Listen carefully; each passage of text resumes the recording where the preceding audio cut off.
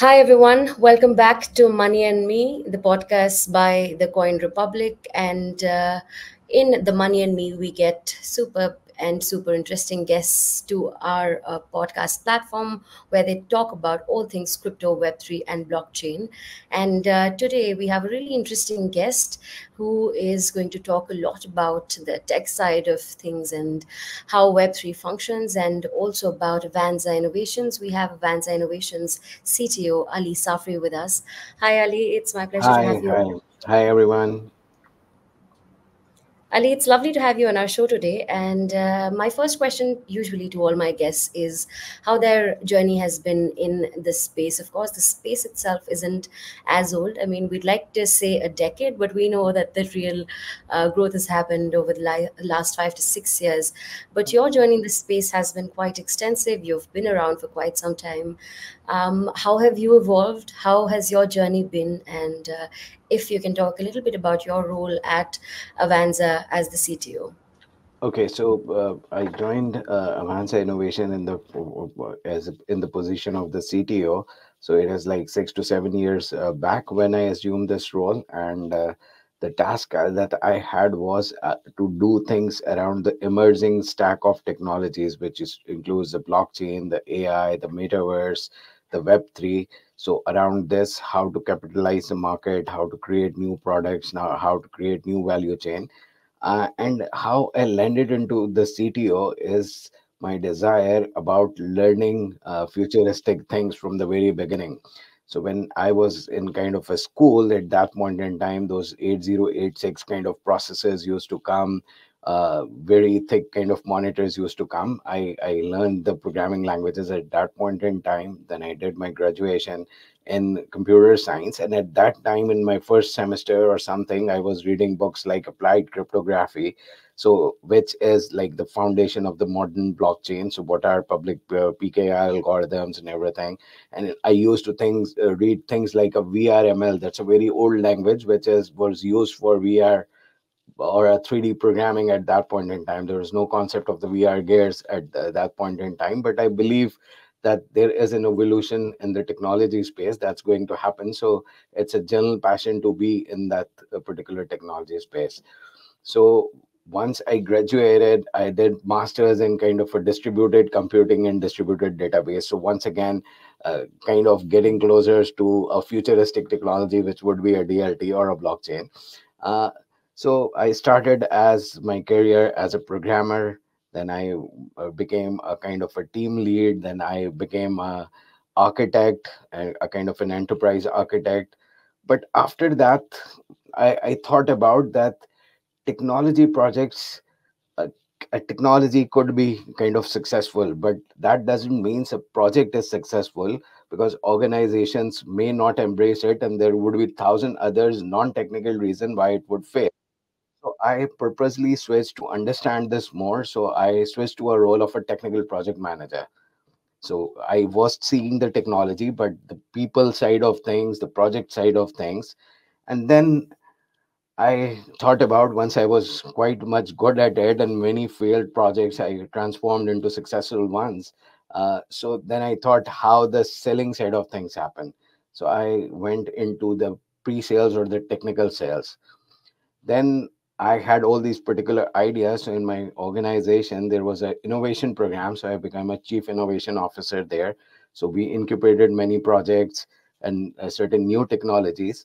And then one of the things was to work around the blockchain, which I suggested to the company that this is a upcoming technology and we should invest some time. So that's where the Avanza innovation was created across, and I became the CTO of that particular company. So this is the overall story how we get into the Avanza innovations, and this is where we create new kind of products with a kind of a value chain along with it. So until now, successfully, we have implemented something that is like blockchain, Web3, metaverse, generative AI, and some work done in the content creation space as well. So it's all about the self.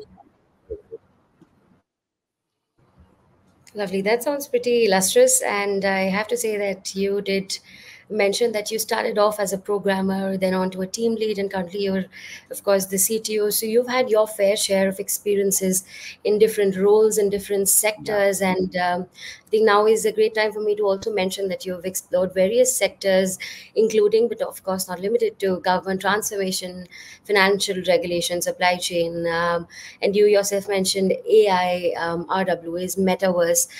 These as sectoral challenges itself is something that you have explored at length. So, in your various challenges and experiences, what were some of the most outstanding experiences, as well as I feel the most challenging situations that you faced?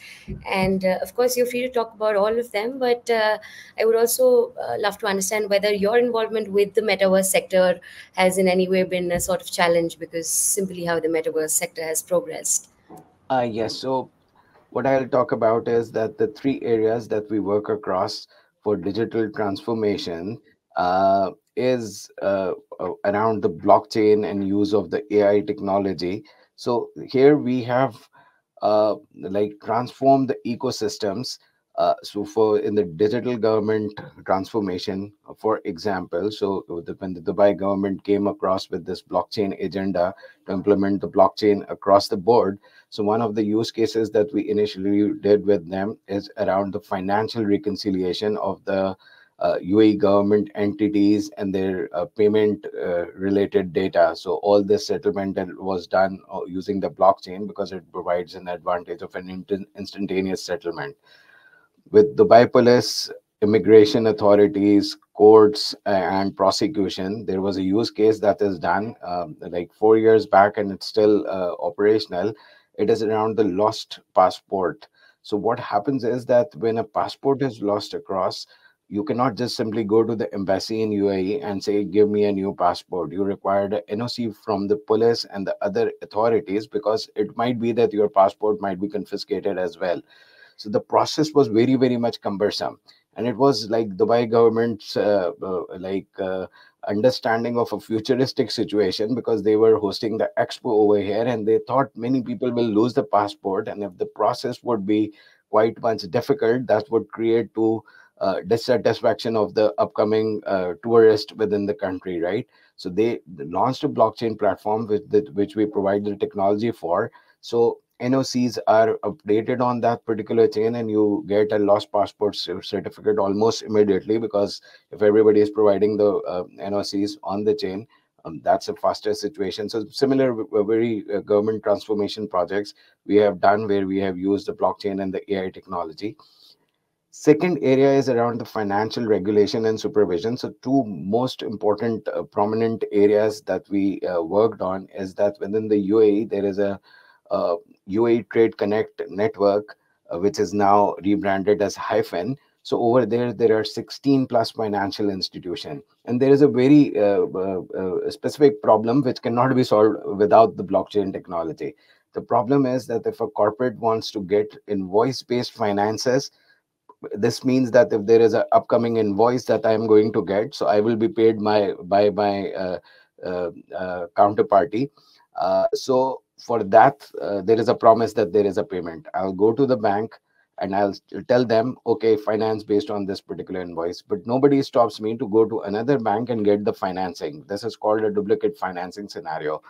Why banks would not otherwise talk to each other? Because maybe this is a genuine financing and the bank might steal the other bank customer. So over a blockchain network, without revealing the information of the invoice, the banks can see that it's a duplicate finance or not.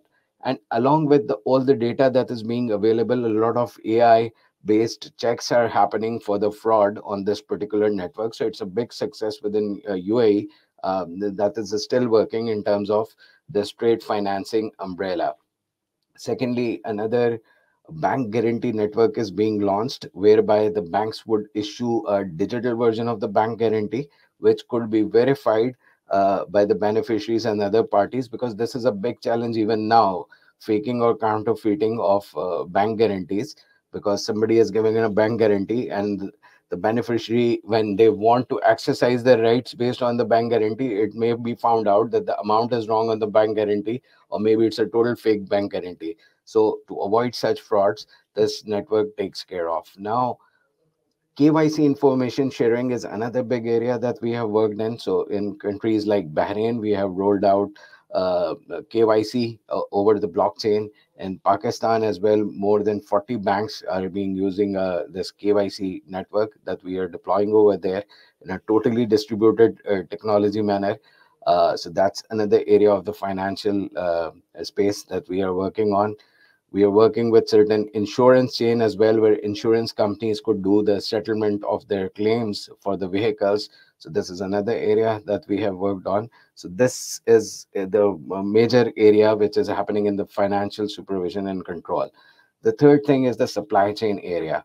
So we are working with a chain with Dubai Customs, which is like spearheaded by Dubai Customs, which includes a lot of e-commerce companies, the logistic companies, the courier companies, the free zone.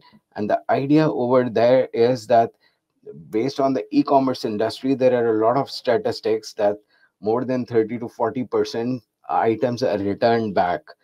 So if you want to do a cross-border e-commerce, the problem is a person sitting in Saudi might get something from a website from UAE.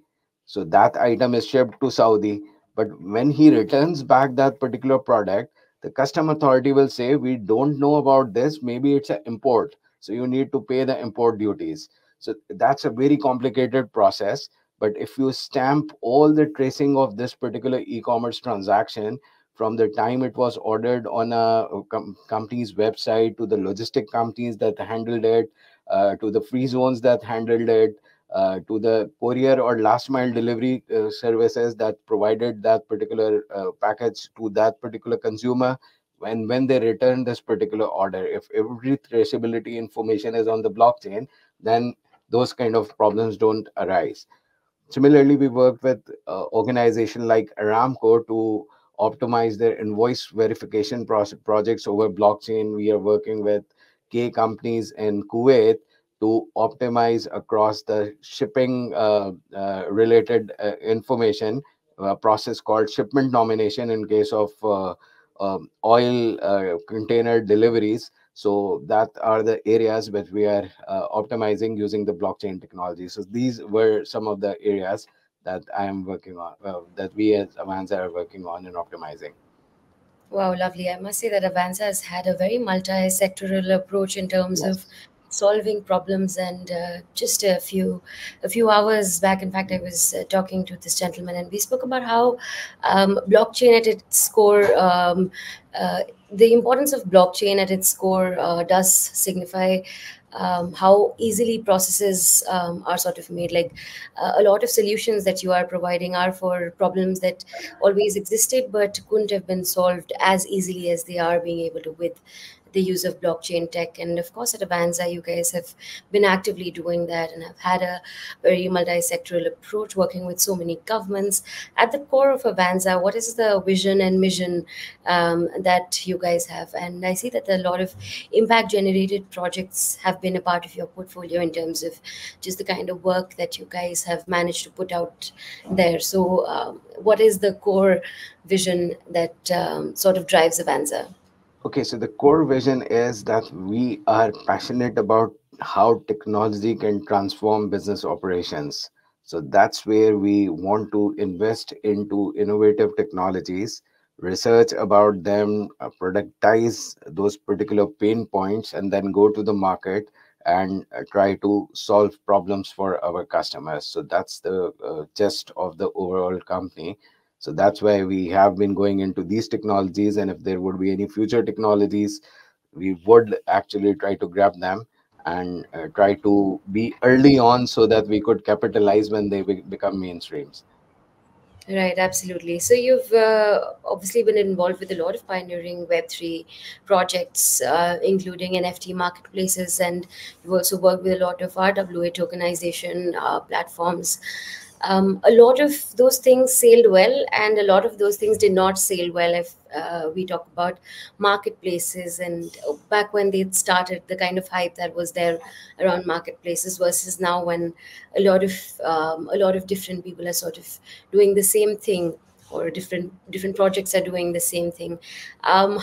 And if you take a look at RWAs, and how that is working, it's a work in progress. But there are a lot of expectations from the sector at large, or even if we talk about deepen projects, there's a lot of expectation from such technologies. How do you see such technologies sort of shaping interactions and operations, like you mentioned? Okay, so there is a technology, and there is always a hype around technology as well. So Gartner classifies as a hype cycle. So you have some hype, and but there is a plateau of productivity that ultimately comes in the end. So one other thing, along with rolling out a technology, is to understand the mechanics of or the economies of those particular technologies.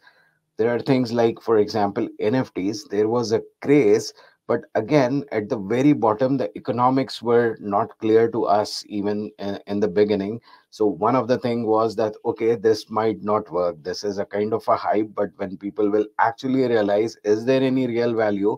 So they will realize that there is no real value, because NFT was moving around this particular discipline, that I have a digital copy of a product, but it is very easy for anybody to copy it and create another thing, because who will go and check onto the blockchain that this guy only has that particular digital copy, right? So the mechanics of the overall NFT, it looked as a hype and it subsided ultimately. But if we talk about the real world asset tokenization, economically it makes a lot of sense. Why? Because of the fact that a lot of investments that could be done, they have a very big ticket value, because the way that they are currently being made or managed, it doesn't have a efficiency, it doesn't have that particular transparency. But if you create a record of a token which is a very low value token, it's a $50 or $100, so you get a lot more investors who could invest into a real world asset, backed by gold, backed by bonds, backed by real estate, over which they could get a kind of a dividend, as well as they would get, in certain cases like real estate, appreciation as well. So, and if we see from a perspective of the audience, that the current generation, which is for the millennials or for the Gen Zs, uh, the world has become a kind of a digital nomad. Like in our times or our parents' time, it was like that we used to work in one place and get around trying to build our own home over there and spend the lifetime income on building that particular home. Now the newer generation, what they want to do, they want to roam around the globe. They are not having any fixed kind of a property that they want to actually invest in, because it's a big larger size chunk that they have to invest in. If a platform for real estate tokenizations are available, where they can invest partly their income in a property in London, another investment done in New York, another investment done in Dubai. So they can actually diversify their risk, as well as without owning, they will own. And there is an advantage of instant liquidity as well. That I want to sell it, I cannot sell a $1 million home, but I could easily sell like 100,000 worth of token, because there would always be buyers available. So the mechanics for the RWA are such that it's just a matter of time that the regulation catches up, the technology catches up, the appropriate awareness is going to happen. But this, I think, would be a way of the future investments that are going to happen. So, and another thing, for example, if we take technology like metaverse, so again, there was a kind of a hype that initially came with the metaverse, and because of the generative AI, how the metaverse got into the back end. Now, metaverse tagged with the NFT, that was bound to fail, because NFT was not a kind of a technology because of the economies, as per our understanding. It would have always failed. But metaverse, from a perspective, if you see across this Gen Z, So you would see the little children that are now there, even if they are in their teens, they are on Roblox or appropriate metaverses, that Fortnite, for example, and they are just talking over there, socializing over there, and they are having a gamified experience. Now, imagine this same audience 10 years or 5 years from now, when they would be the actual payers of the bills, or they will be buying the things, because right now they are riding on their parents money, but when they will earn and they will spend, so they will seek experiences which are more 3D immersive and socializing, rather than the current 2D version of the websites that we are very happy to actually interact with. So that will become a kind of a necessity for organization, whether they are bank or government institution, to provide immersive experiences, gamified experiences, socializable experiences where they can go across with their friends and do the things across. So what I think, the time for metaverse has not come now, because of the economics around it, because those Gen Zs are still not that rich segment of the society. But once they become the actual users, things would actually change, and the metaverse would once again be a reality. However, for the millennials kind of user, what is happening at things like Vision Pro, uh, those kind of devices are providing true immersive behavior. And as the size of the gears, as those particular richness in experience in terms of the quality of the 3D environment that is being provided on those particular gears, those things are solved. And we have seen that once upon a time the TVs used to be very, very like thick, and now they are so thin. So similarly the VR devices would improve over time as well. So once that technology time will come again, that would be having impact. So like I think metaverse time is not yet come, but in 2 to 3 years this would be again a predominant technology which would be there. And if you see from an experience perspective, see, there are very realistic use case. For example, if I want to shop a property, for example, for buying it or renting it, I have to go across to that particular property to experience it. If I see on a website like in UAE there is Bayut or Property Finder, I could only see the images. But imagine I could be more immersive, go and feel that particular space, whereby my family members are along with me, and we can talk across within that same space, and we could comment across on that same space. So that is going to change the way things are going to happen. Imagine now in the same home, if I have all those particular walls, and I can invite an interior designer, they can design the things which I could virtually see, and then approve something, and whereby a connected provider like IKEA is available from where I can directly order. So the overall experience changes. So real benefits would come in those kind of a metaverse ecosystem. So we still see a potential in the metaverse. That's why we are working across in that particular space. Uh, so yeah, maybe the time is not right, but it's a matter of time.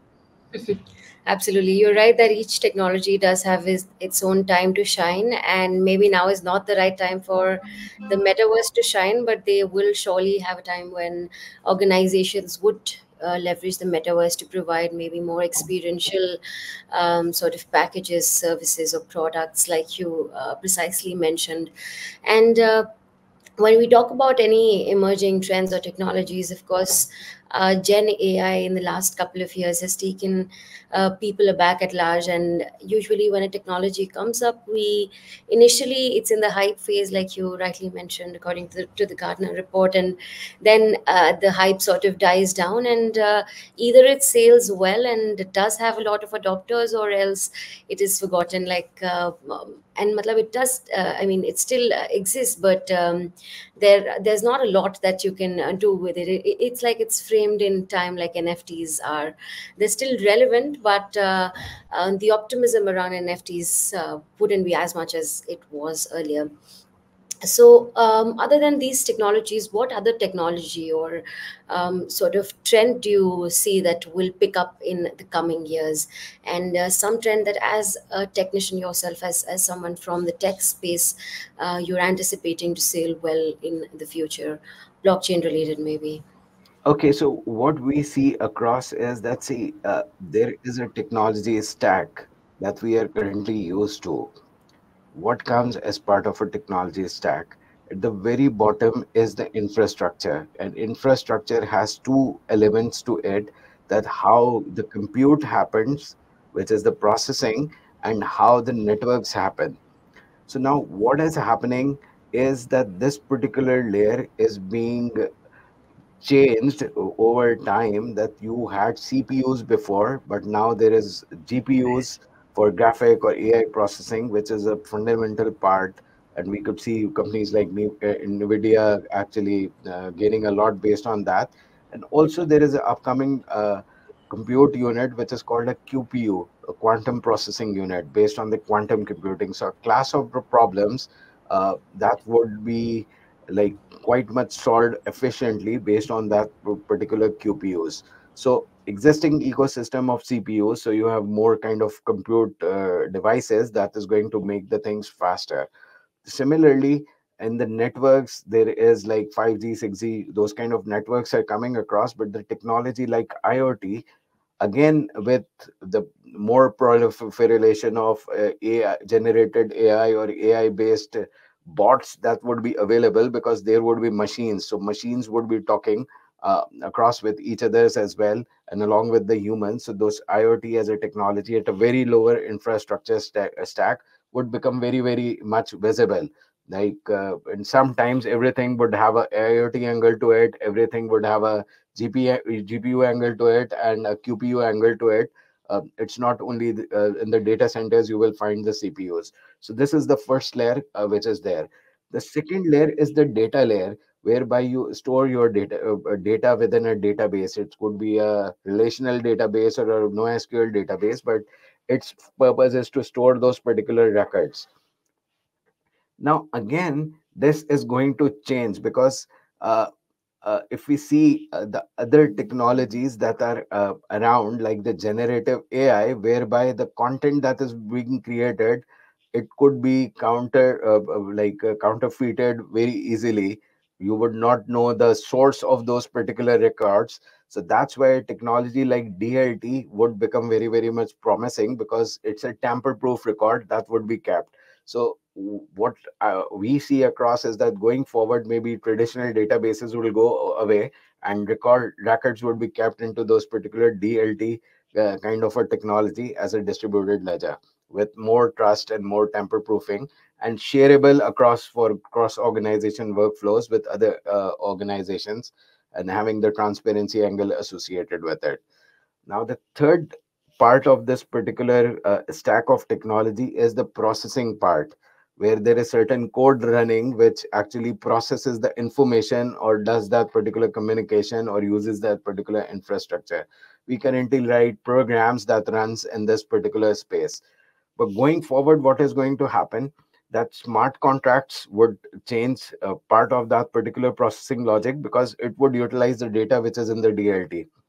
So blockchain enabled smart contracts would be running, or there would be generative AI based auto computing code that would be generated very very easily. So like this kind of code right now, what happens if there is an enhancement in a system that needs to be done? You ask your vendor, they will make the changes, then you will apply the release. But this generative AI piece of code would actually see all the regulations, it will take instructions in just human language, and it would update that internal code and provide that particular functionality. Maybe a new regulation has come, it is already incorporated into the code. So such auto kind of code mechanism would be available, which is AI enabled. So that's the where the overall this computing space with the programs would be changed. The last layer is the visualization layer or the user interface layer. What we see right now, we have seen in our lifetimes the mobile or smartphones, whereby our use of the finger has increased, right? Because we swipe the things across on that, but still we see the things in a 2D format on the mobile phone. Now, technologies like metaverse, technologies again like the generative AI is going to help, because I would be in a world which is more immersive, like the my physical world, and I'll give commands using just my voice. I don't need to swipe, or I don't need to do like for example additional actions. Things could be done via the gestures, like we could see in the VR gears that you could do the gestures. I can grab a thing and I can drop the thing, for example, or I could use my speech to actually get the things done. So it would be like a magical world. I could have a physical experience in a virtual world and use the gestures based approach. So I think the overall way in which people interact with technology is going to change in a few years. Absolutely, and I'm sure that for technologists, a lot of it would be building that experience and how with changing times, technology, whether Yeah. technology is able to grasp all of that. But I'm sure that while implementing these technologies or while making people more familiar to changing technologies, it is going to still be a challenge for technologists who would be working in the back end. So, what, according to you, would be some of the roadblocks that, as technologists or entrepreneurs, people of the Web3 space or blockchain entrepreneurs might face in implementation? Okay, so the challenges that come in a typical blockchain, enterprise blockchain implementation, for example, is more around the stakeholder management. Because in a typical system that you deliver for one organization, you have to cater to their business teams, their IT teams, and their security teams. But if you are creating a consortium of 15 to 16 or 40 organizations, then you have to take across all the business teams from each of the organization. You have to take across all the IT teams from all the organization, the security teams from all the organizations. So a structure around governance is very very much important, because if the governance is not there, then things couldn't be controlled. Because in a kind of a democratized system like this, where everybody is a stakeholder, you cannot enforce things.